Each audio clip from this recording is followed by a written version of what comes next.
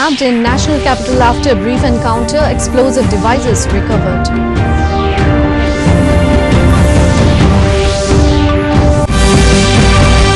Former Union Finance Secretary Rajiv Kumar will be new election commissioner. Guidelines issued for polls in the time of corona.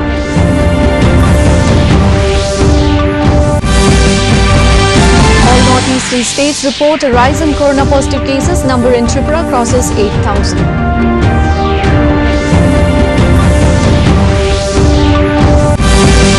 COVID-19 recovery rate in country touches 74.69% mark. More than 10 lakh tests conducted in a single day.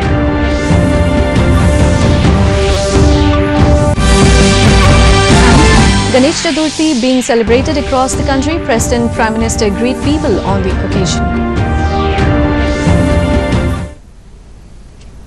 Good evening viewers and welcome to the Northeast News Bulletin. This is Saraswati Singha and now with the details. In national news first, the Special Cell of Delhi Police has arrested a suspected ISIS agent from the national capital. Talking to the media, Deputy Commissioner of Police, Special Cell Pramod Singh Kushwaha said an ISIS agent was arrested in the wee hours of Friday after a brief encounter in the Ridge Road area between Dhaula Kuan and Karol Bagh. He said 2 improvised explosive devices were recovered from the accused.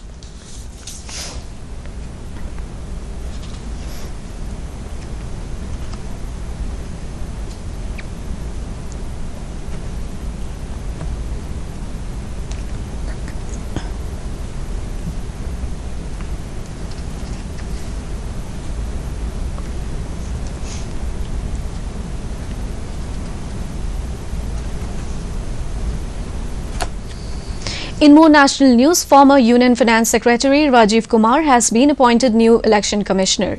He will replace Ashok Lavasa, who resigned earlier this week. Kumar will take charge the day Lavasa leaves his office on August 31st.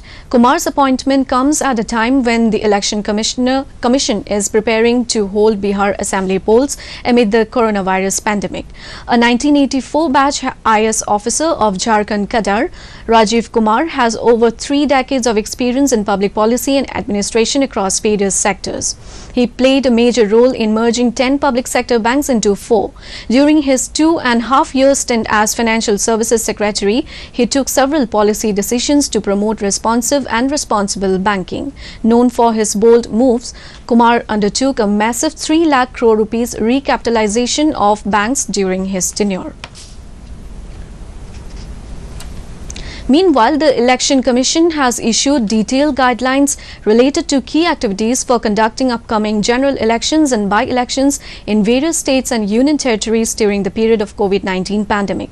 Those found violating the instructions on COVID-19 measures even during the campaign process will be liable to be proceeded against as per the provisions of the Disaster Management Act 2005. During the campaign process, not more than 5 people have been allowed for door-to-door campaigning. During the road shows, the convoy should have a gap after every set of 5 vehicles. Public gatherings and rallies can be conducted with strict adherence to the COVID-19 guidelines. The guidelines state that every person has to wear a face mask during election-related activity. Thermal scanning of all persons has also been necessitated at every entry point. Sanitizers, soap and water shall be made available in the premises. The number of corona positive patients in Arunachal Pradesh rose to 3,126, among whom 2,125 people recovered and 5 people lost their lives. In Manipur, the number rose to 5,049, of whom 3,261 recovered. In Meghalaya, the number rose to 1,718, of whom 749 have recovered. Mizoram counted a total of 903 corona positive cases, among whom 420 recovered. Nagaland counted a total number of 3,619 with 2,074 recoveries, whereas 1,336 people were positive in Sikkim with 834 recoveries. In Tripura, 8,371 people were reported positive with 6,061 recoveries. In Assam, Health and Family Welfare Minister Dr. Himanta Biswa Sharma, in a tweet, said the total number of active COVID-19 patients in the state has gone up to 22,022, whereas 65,596 patients have been discharged so far. In the last 24 hours of 36,180 tested samples, 1,856 samples were positive. The positivity rate has reached 5.12%.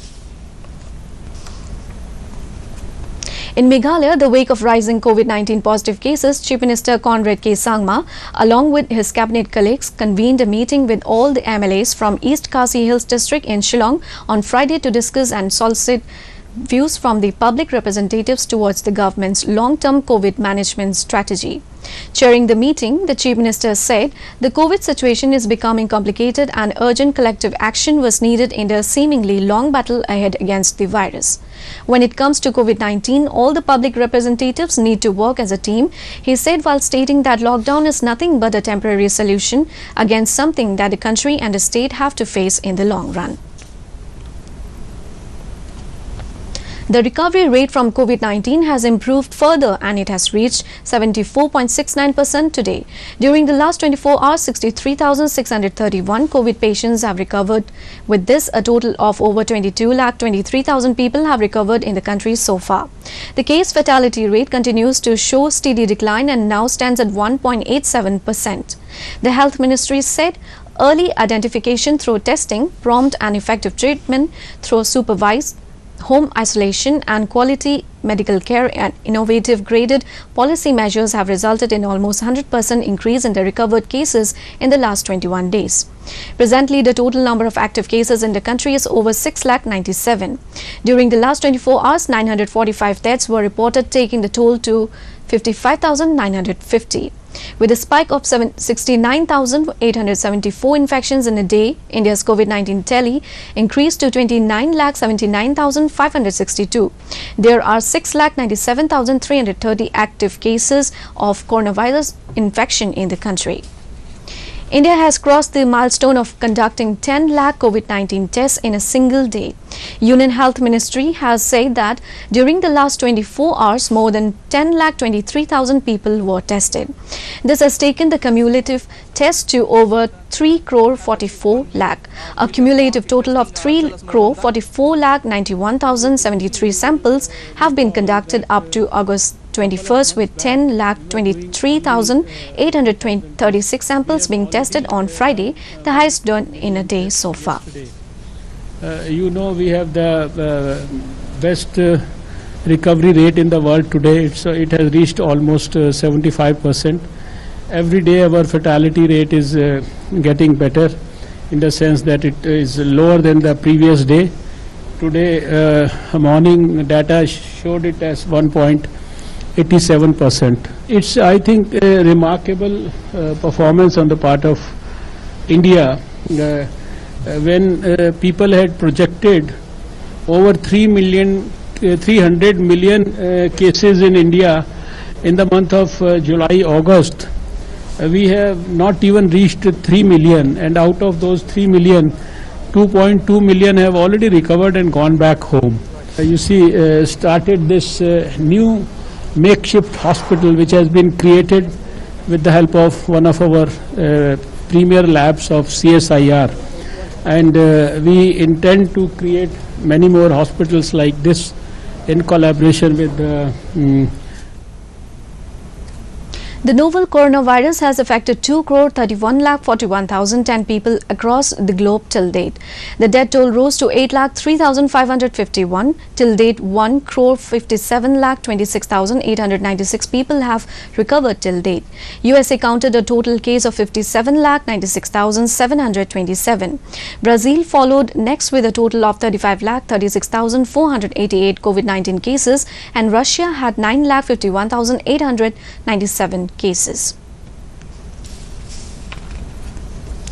Director General of the World Health Organization (WHO) Tedros Adhanom Ghebreyesus has said COVID-19 vaccine nationalism needs to be prevented.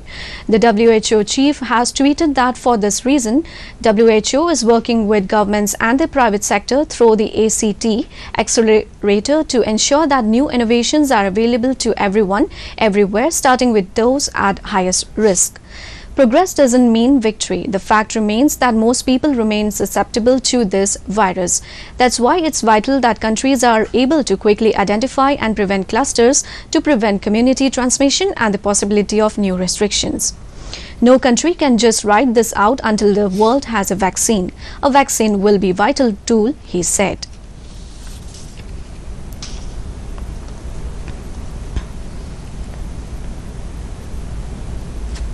The National Highways Authority of India (NHAI), a public sector unit under the Union Ministry of Road and Transport, has developed a mobile app, Harit Path, to facilitate creation of green highways across the country.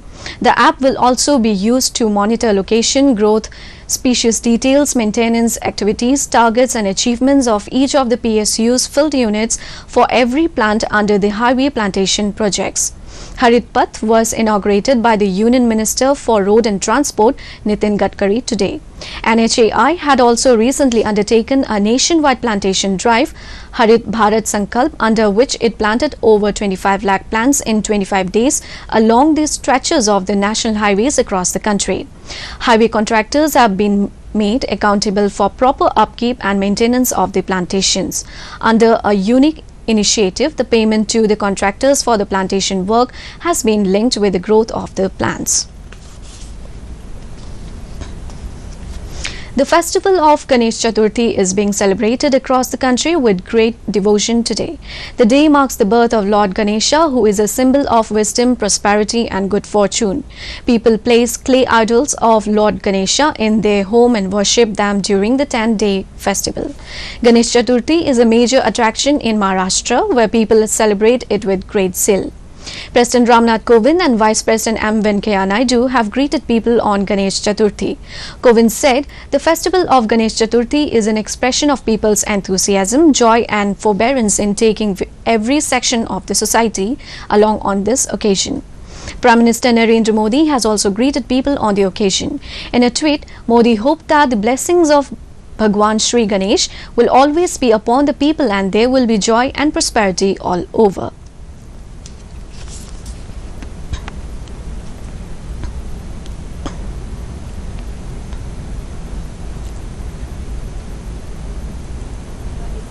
As an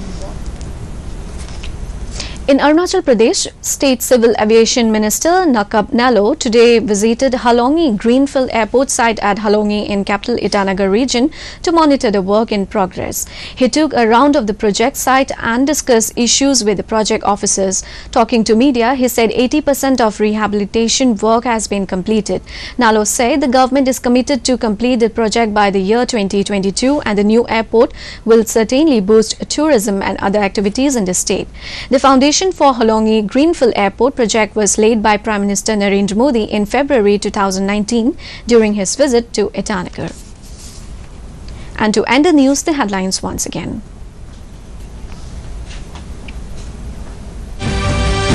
ISIS agent nabbed in national capital after brief encounter, explosive devices recovered.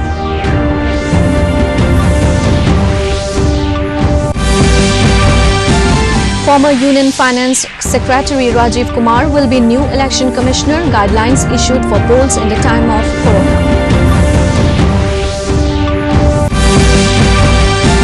All northeastern states report a rise in Corona positive cases. Number in Tripura crosses 8,000.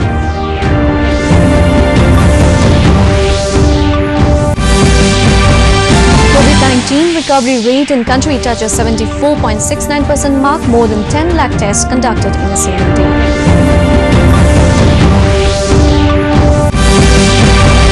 And Ganesh Chaturthi being celebrated across the country, President Prime Minister greet people on the occasion. And that brings us to the end of this evening's bulletin. Thank you for tuning in. Namaskar.